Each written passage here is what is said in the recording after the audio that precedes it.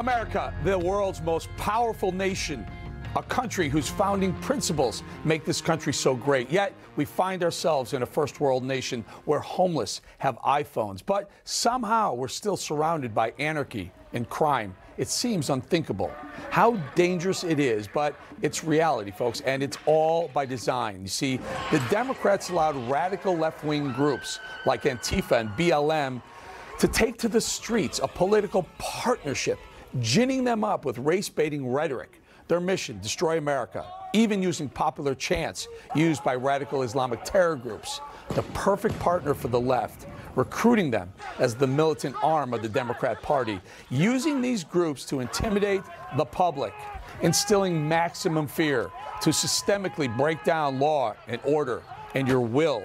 So the left allowed this reign of terror because it helped them achieve a political end. It rallied Black Lives Matter. It pushed the systemic racism narrative. It intimidated many Americans to accept their approved storyline with the unspoken understanding they'll let you survive, they'll leave you alone if you just get with the program. And now, with the real possibility of a red wave, they need a new crisis, and that crisis is crime.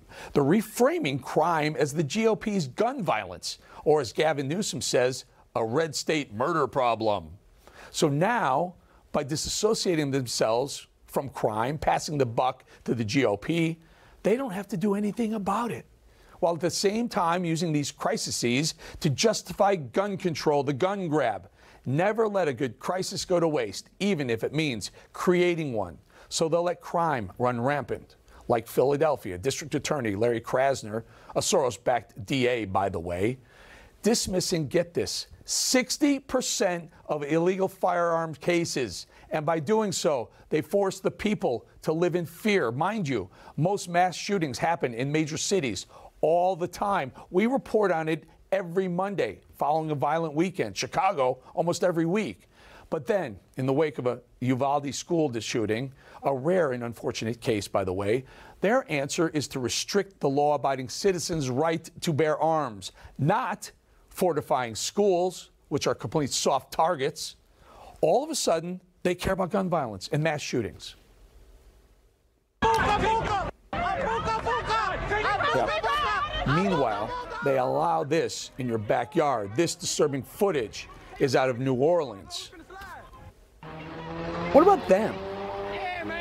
While you have to whisper amongst your buddies about your next camping trip, what about guns you're bringing to your target practice? You have to whisper about that, or how to properly transport them. These criminals, meanwhile, are out on the streets parading with illegal firearms and posting it on social media.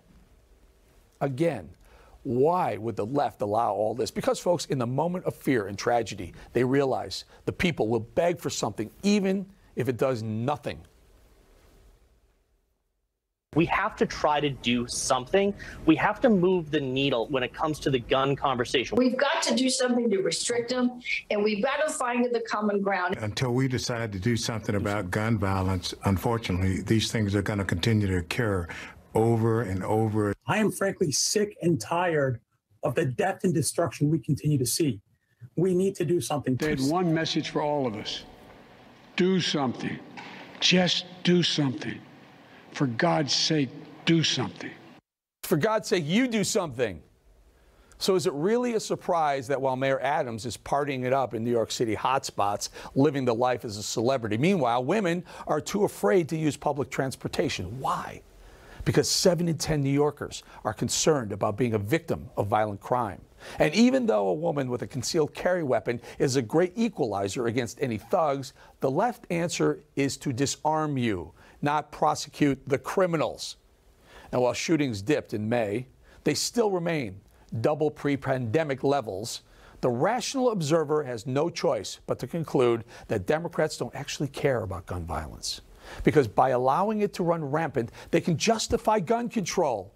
The left's new recruit is the criminal element tasked with raining terror on you, so that society begs for gun control, begging for safety and security, even if it means forfeiting your liberty. And so, these 10 Republican senators have reportedly sided with the left in a gun control agreement, because according to them, something, where'd you hear that before, something is better than nothing.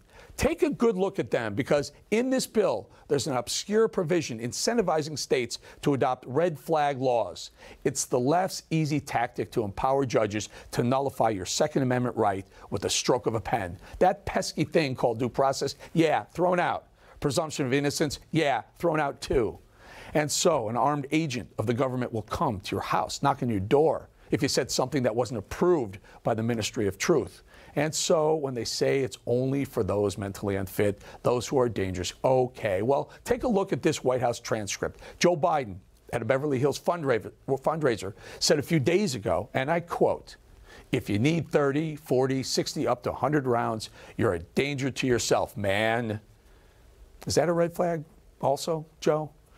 It's not government's decision. They can't decide how many rounds we're allowed to carry. It's constitutionally protected. Oh, that's a joke, they say, like his joke, Kimmel joke, and him joking about imprisoning Republicans. Well, Peter Navarro doesn't think that's funny at all. Extremist groups, and particularly white supremacist groups, do pose a fundamental threat to our democracy. Okay, so extremist and white supremacist groups are the biggest threat to democracy. What's new? They remind us all the time. Okay, fine. So let's dig a little further, shall we? Biden's Department of Homeland Security, the same one tasked with policing disinformation, remember that? Brands speech, and speech they don't approve of, as terrorism, as a terrorist threat, specifically the proliferation of false or misleading narratives which sow discord or undermine public trust in U.S. government institutions. Wow. Who decides that? Let me guess. Them. That's a terror threat. So if you dare criticize Nancy Pelosi, Joe Biden, or believe, as most conservatives and libertarians do, having an inherent distrust of government, that bureaucracy is inefficient and generally incompetent, you can be marked as a terror threat by this administration. Remember when they marked parents as terror threats? They're power hungry, folks. They want control. Do you think that just maybe that would be used as a red flag? Do you think? By your political opposition? Of course. Yes, they're generally obscure enough to include anything. But, folks, this is just the beginning. And as more crime, more mass shootings happen, which they will, because it's the left's new tool to push gun control, they're going to push it further than red flag laws. You don't believe me? Let's check in with our friendly tyrant up north, Justin Trudeau. This is him back in 2010. The fear in here is that the first step towards registering your guns is just the first step towards taking away guns from everyone. That's never going to happen, because here in Canada we have a culture that has grown up with guns and that respects the need to go out into the wilderness and shoot things from time to time.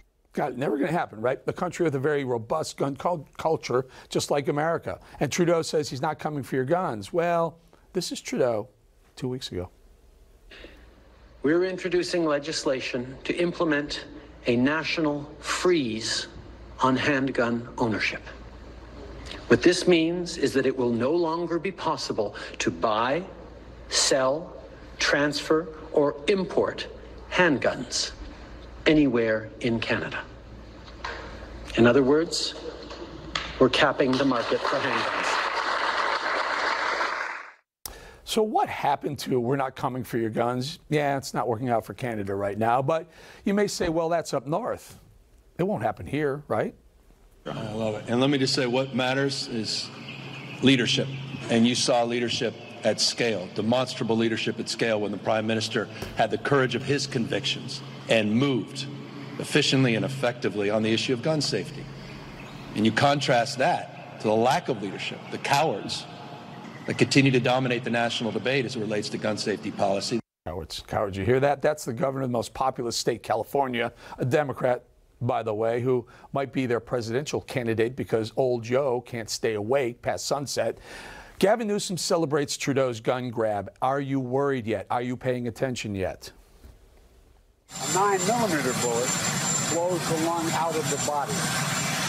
So the idea of these high-caliber weapons is there's simply no rational basis for it in terms of about self-protection, hunting. So you hear that from a guy who wants to be president to the guy who allegedly is president. And there you have it, the president of the United States, who swore to uphold protect the Constitution. He believes there's no rational basis for you to have the most popular handgun, the 9mm, the same weapon that federal government is using, is determined as the most effective firearm in stopping threats. It's why police departments across the country use them, but you're not allowed to have one, according to Joe Biden. This is where the Democrats are headed, and they're taking all of us on their road to tyranny with them, because they know having an armed population is a brutal reminder that government's legitimacy, that their moral right to use state power, is only lawful when consented to by the people.